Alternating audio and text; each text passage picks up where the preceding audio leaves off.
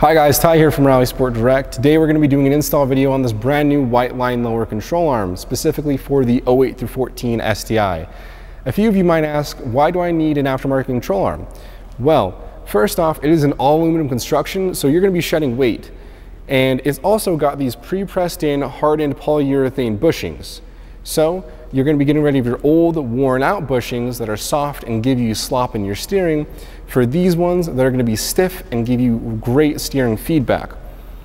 One more thing is that it has this added caster. So when you add caster to your car, you're going to be improving your high-speed stability as well as your cornering effectiveness, which is huge. It might not seem like a huge difference for the average Joe, but that might be where you're wrong. Because whether you track the car or daily drive it, you're going to notice a really big improvement in how it handles because of this added caster and these hardened polyurethane bushings. So let's get into the install. So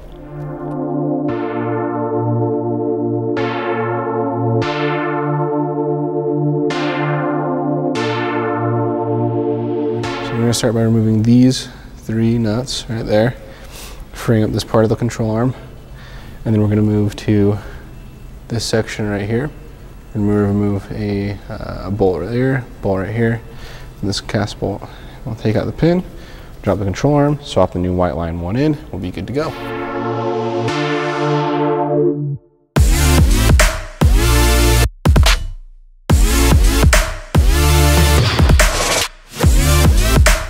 We are going to remove the sway bar end link, or detach it from the control arm, I should say. And once we detach it from the control arm, all we'll have left is this little castle nut right here. And we'll be able to take this cotter pin out just with some needle noses or some little clippers, and we'll be able to remove this, and then control arm will be free. All right, so we're gonna put the wrench over the bolt like this. We're gonna make sure it's set to loosen the nut. And we're going to take this guy right here, make sure it's set to tighten so they're not both spinning in the same direction. And we'll insert that little hex into the sway bar, and then we'll just start turning.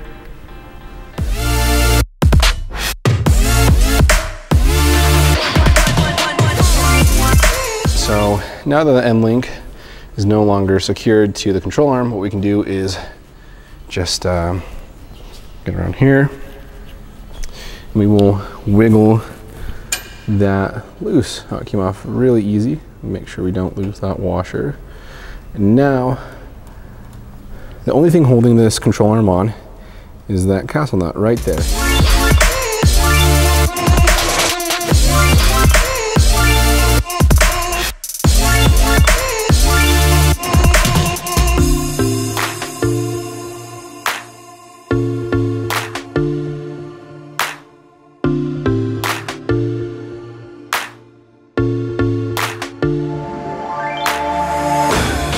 So now that we have the control arm free, we should just be able to wiggle it off like so, and now it's out.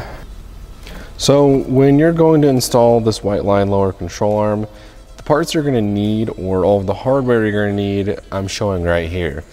What you're going to need out of the kit is obviously the Whiteline lower control arm itself, one 11mm spacer and one 5mm spacer. You're also going to need all this hardware. So all of this hardware right here is just going to be what you take out of the car. And what I'm going to do is I'm going to take this Whiteline lower control arm, and I'm going to put all of the parts where they need to go before we actually put this on the car, just so you guys can get a good idea of where everything is just so you, today, Junior. Just so you guys can get a good idea of where everything needs to go. We're going to take this guy and this right here, and we're going to put it through that front polyurethane bushing like so. So what we're going to do next is I'm going to show you where this bolt goes. So this is the bolt you're going to get in lieu of this stud that comes out of the car. So this bolt right here is going to be going through the rear polyurethane bushing. And what we're going to do is we're going to put a spacer on the bottom of this, We're gonna put it through this rear bushing here. And then we're gonna put a spacer on the top of it. So we're gonna put the 5mm spacer on the bottom of this. We're gonna put the 11mm spacer on the top. We're gonna put the castle nut with the washer right here.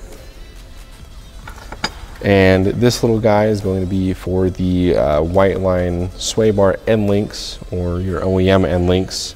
And this plate right here is going to go underneath this rear bushing. What we're gonna start with first is this plate right here and the 2 bolts that hold it in. We're gonna take it like so. And we're going to move on to putting the actual control arm in.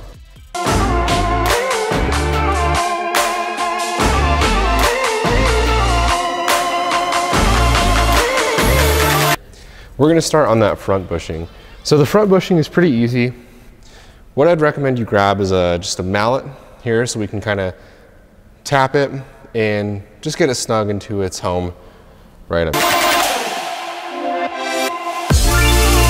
All right guys, so what we're gonna wanna do to install this part right here, or install the remaining point of the control arm, is we're gonna take the castle nut, we're gonna take its washer, and we're gonna take a 3/32 by 1 inch cotter pin, and we're gonna put it through the castle nut, through this bolt. We're gonna call her good.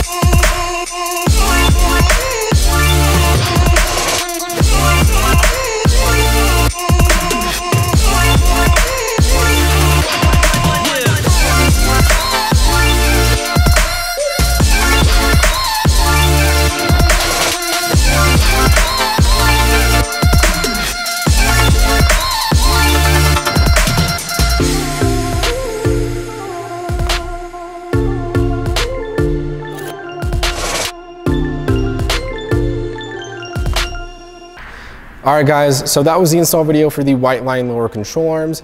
As you know, now our STI will have better high-speed stability and better cornering ability, which make the car an overall more fun vehicle to drive. So if you like our install videos or our step-by-step tutorial videos, leave us a comment and let us know, and I'll see you guys on the next one.